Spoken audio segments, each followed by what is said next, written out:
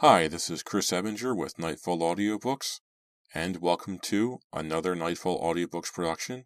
This is Ski Weekend by R.L. Stine. I have not read this before. I skimmed through the book in my usual fashion. I wrote down the voices that I think will work for these characters. If you want to get in touch with me, I'm at nightfallaudiobooks@gmail.com, or I'm on YouTube at Nightfall Audiobooks. Send me a comment, like, subscribe. Tell your friends, tell your mom, tell anybody that you think would like to listen to me read to them.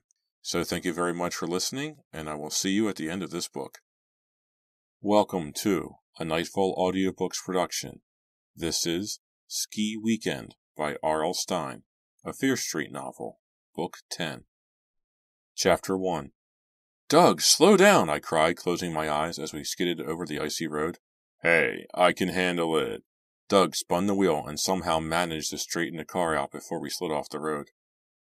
Then, before we were even out of the skid, he stomped on the gas pedal and we roared forward again. "Doug!" I called from the back seat.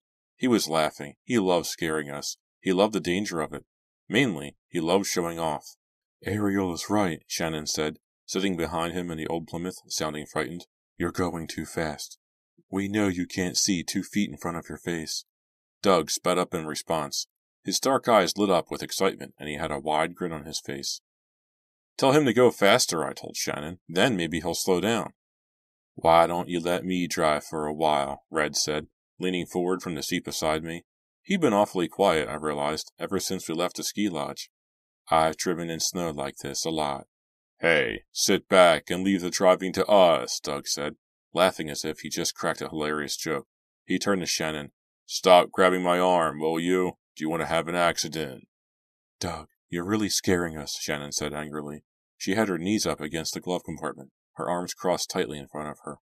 "You want to get home by tonight, don't you?" Doug said, turning the wheel hard as the car went into another slide. "Yeah, of course," Shannon said quietly. Her parents hadn't wanted her to go on this ski trip, but she had pleaded and begged and promised them everything would be fine, and they had finally agreed. She was desperate to get back before they really started to worry and get angry. Shannon's mom and dad didn't exactly approve of Doug, so she hadn't told them he was going on the trip. If they found out she'd sneaked away with him for a ski weekend, they'd approve of him even less. "It sure is coming down," Red said, rubbing the steam off his window with a bare hand so he could see out. There wasn't much to see. It was snowing so hard the air was white. At least that's the way it looked to me, staring out through the smeared glass. It had been snowing lightly when we left the ski lodge, little wet flakes that didn't look like they'd amount to much. Then, as we curved down the mountain, the wind began to roar and gust, and the snow began to drop in what appeared to be solid waves of white. Doug's old Plymouth pitched forward, sliding on each twist in the narrow road. Every time the tires skidded, my heart jumped. A short while before we took off, a lot of cars had left the mountain on the narrow, winding road down the mountain, but now ours seemed to be the only one in sight. The wipers made a loud scraping noise as they swept across the windshield. Ice was forming on the glass. I knew Doug couldn't see a thing, so why wouldn't he slow down? Because he was Doug. Because he loved being Mr. Macho, Mr. Dangerous. I'd known Doug for a long time. He was a really great friend. But that day was one day I wished Doug weren't Doug. It would have been so much nicer to have a sane person driving. Scraping across the glass, the windshield wipers did their best, but the snow came down so fast the windshield was constantly blanketed. The wind howled at us, pushing the car roughly from side to side. My long, straight blonde hair had fallen out from under my wool cap. I tucked it back in, then scooted down in the seat and tried to see the late afternoon sky. No way. The falling snow was just too thick and heavy. It reminded me of a dumb joke of my dad's. He'd pick up a blank piece of paper and say, "Ariel, do you like my drawing?" "What drawing?" I'd always ask. "It's a polar bear in a snowstorm," he'd say. Or, "It's a snowman at the North Pole." I used to think it was pretty funny, but now that I was in a scene that looked a lot like that blank sheet of paper, it wasn't funny at all. The tires suddenly whirred beneath us. I uttered a quiet gasp. "Chill out," Doug said.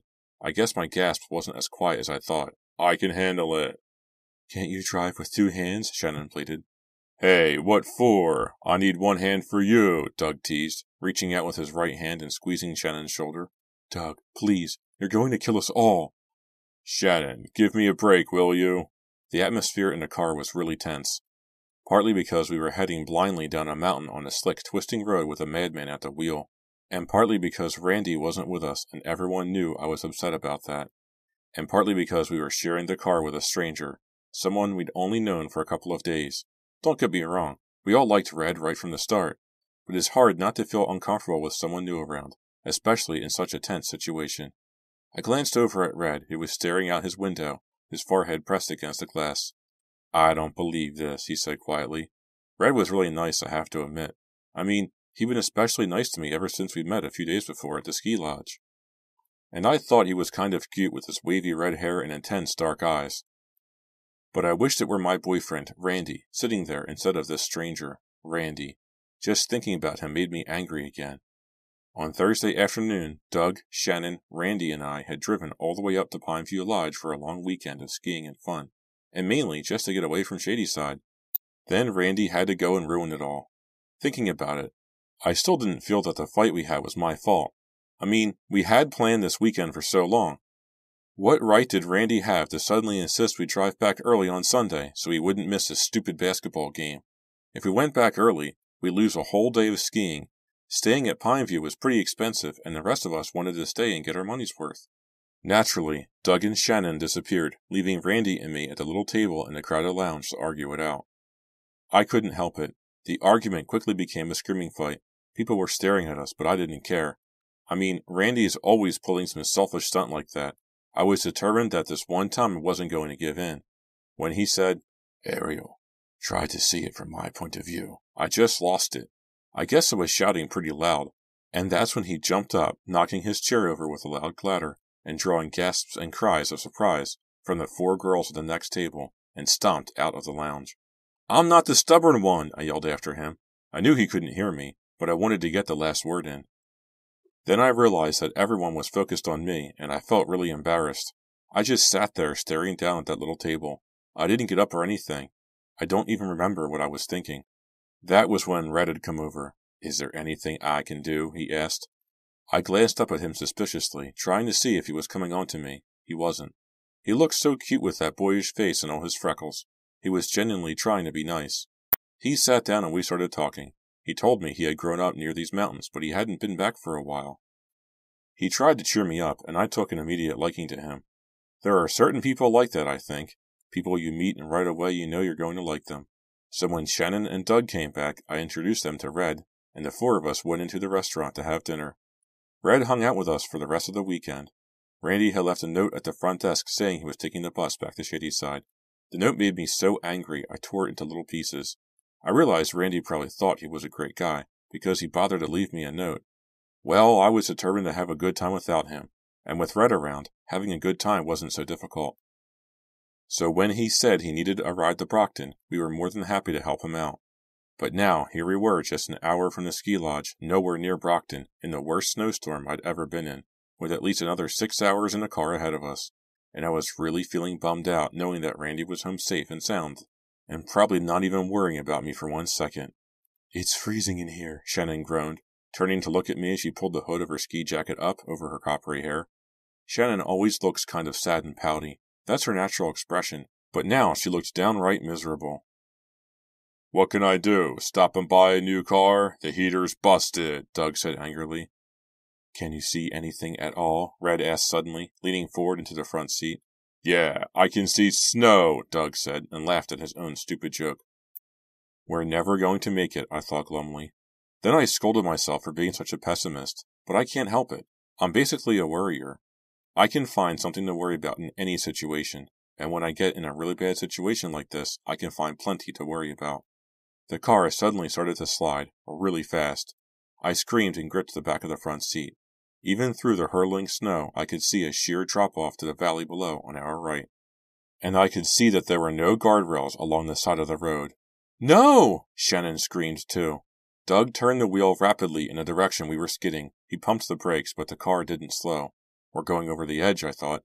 We're going to slide right over the side. I closed my eyes, but it didn't help. I could still feel the slide of the car, and then a sickening pull as we started to spin. Chapter 2.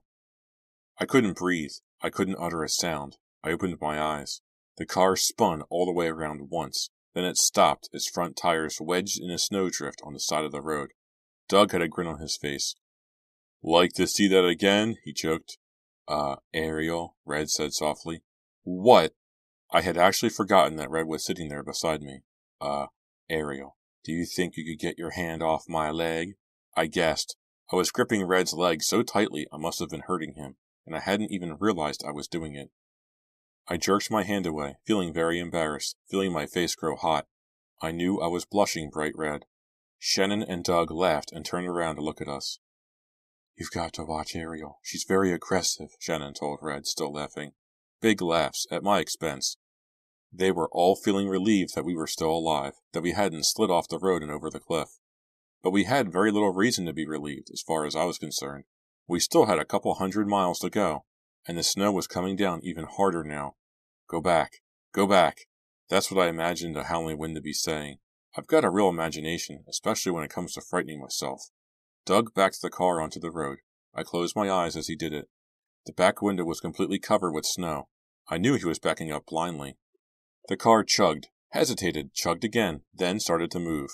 All right, home, James, Doug cried happily. Can't you do anything about the heater? Shannon asked, shivering. It's blowing cold air. Try putting it on defrost, Red suggested, leaning forward into the front seat. It is on defrost, Doug said, a little edgily. It's just busted, that's all.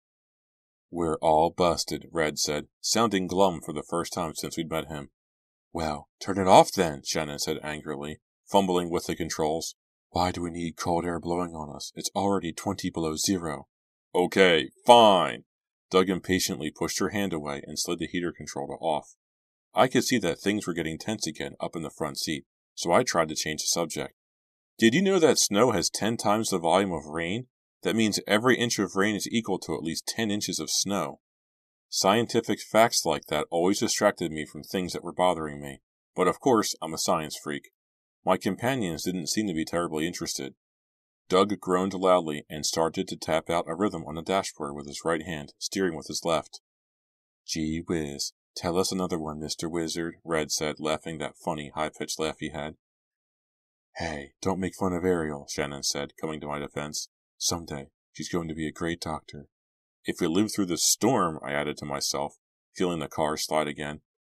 Feeling that sense of dread run through my entire body. What's the scientific explanation for that feeling? I wondered.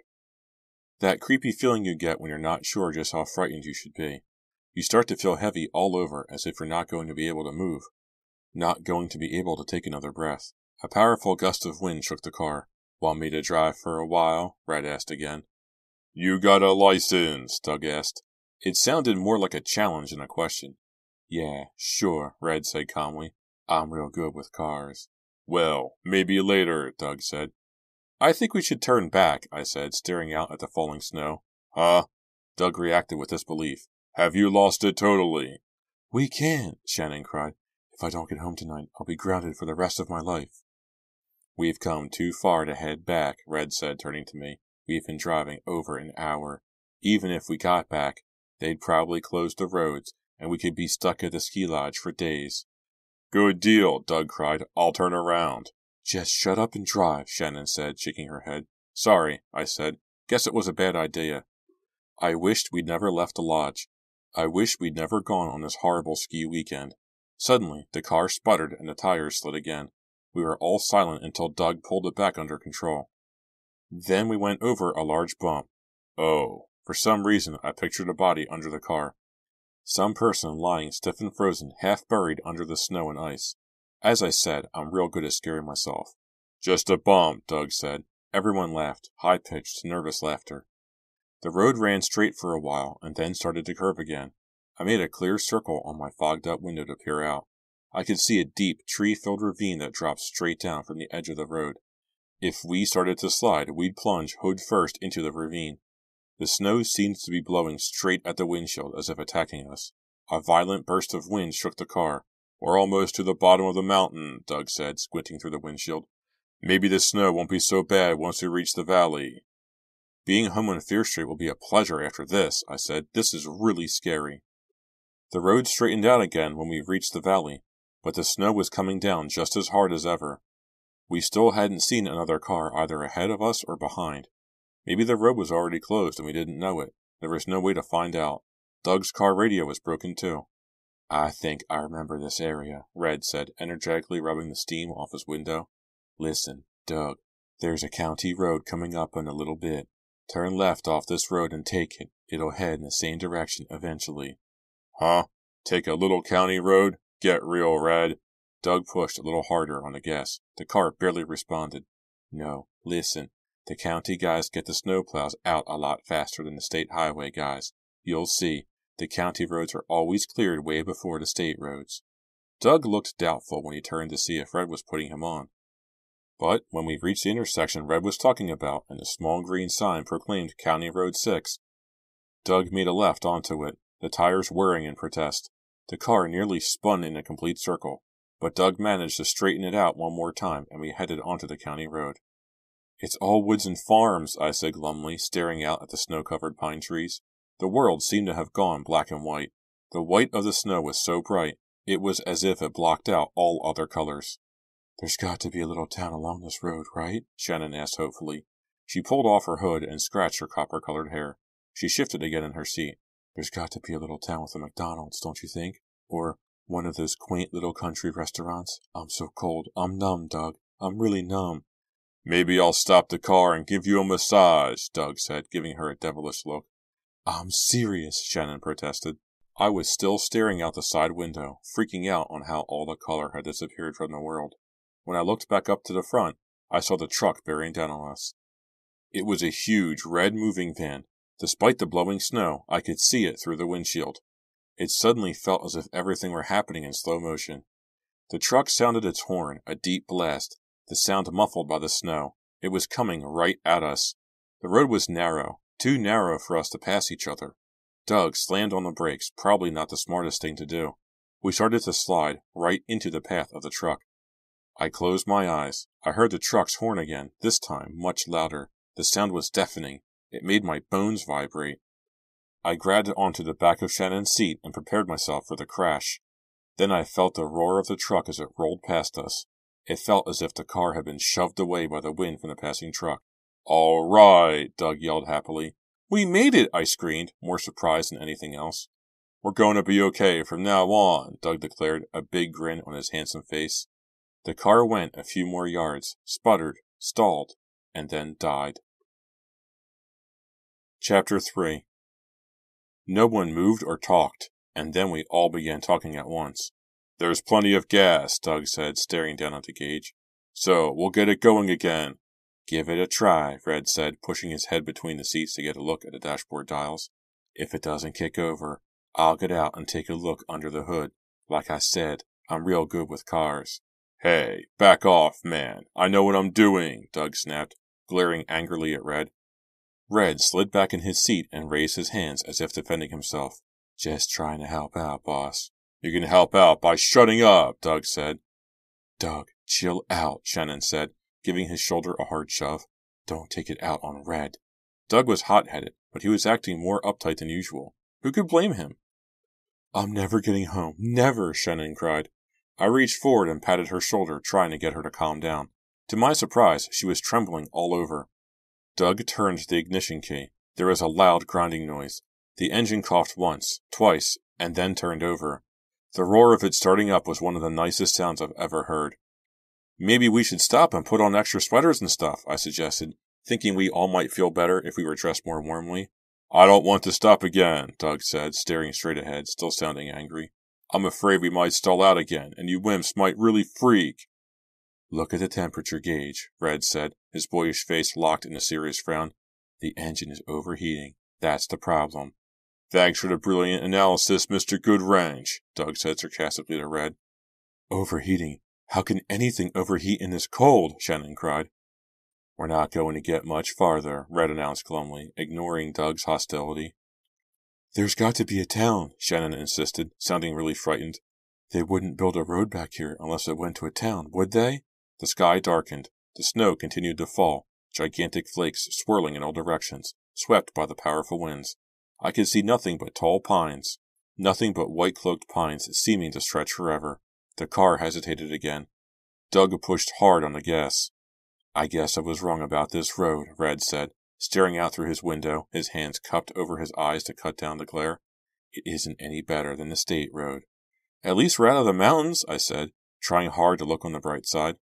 But we're nowhere, Shannon protested. Nowhere. Wait a minute, Red cried. His sudden excitement startled us all. There's a house up there in the woods. I think we should stop. Huh? But we've got to get home, Doug said. He braked the car just the same, but kept the engine idling fast. We're not going to make it in this car, Red said matter-of-factly, his eyes still searching the woods. We're going to stall out in the middle of nowhere. If we do, we really could freeze to death. I already have, Shannon said, reaching down the rubber ankles inside her boots. Red is right, I said. It's going to be dark very soon. I really don't want to be stranded out here on this deserted road with no heater, no food, no nothing. I turned to Red. Where's this house? Up there, he pointed. The trees went up a low hill. From where I was sitting, I couldn't see anything but snow and tree trunks. I was surprised that Red could see a house so far from the road. It's up on that hill. Looks like a ski lodge or something. It's really big, he said. Probably more than enough room to put us up for the night. And they'll have a phone, I said eagerly. We can call our parents, let them know where we are. I'm doomed, Shannon said glumly. My life is over. What makes you think whoever's up there will take us in? Doug asked, more of a challenge to Red than a question. People are very hospitable in these parts, Red said. I told you I grew up around here. I just remember when I was a kid how friendly everyone was. Not like city people.